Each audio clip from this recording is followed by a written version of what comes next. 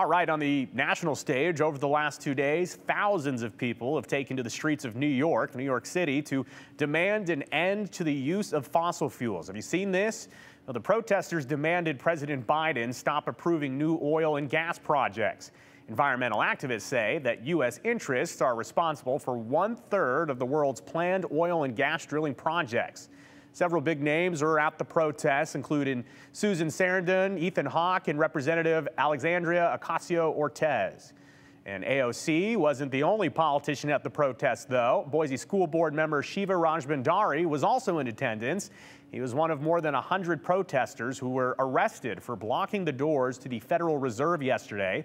We reached out to Shiva for a comment on his arrest, and he said in part, quote, "On Monday, my friend Ella and I took part in the mass nonviolent civil disobedience at the New York Federal Reserve to demand that President Biden declare a climate emergency and that Chairman Powell regulate big banks' financing of fossil fuels." He goes on to say in an extended statement, quote, "We, along with 147 courageous activists from across the country, were arrested on the infractionary charges of obstructing pedestrian traffic and refusing to disperse after a lawful order.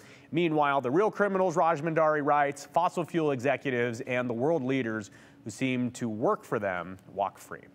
So, the president of the Boise School Board, Dave Wagers, responded to my question in terms of do they have a quote or a statement or concerns about the arrest of Rajbhandar. He says in a statement, quote, "Trustee Shiva Rajbhandar was duly elected by the voters of the Boise School District area, and we, as trustees, hold no authority over another trustee. The Boise School District Board of Trustees remain committed to keeping our focus on our students, our families, our teachers, our community, and the many Boise School District programs that contribute to educating our students today for a better tomorrow."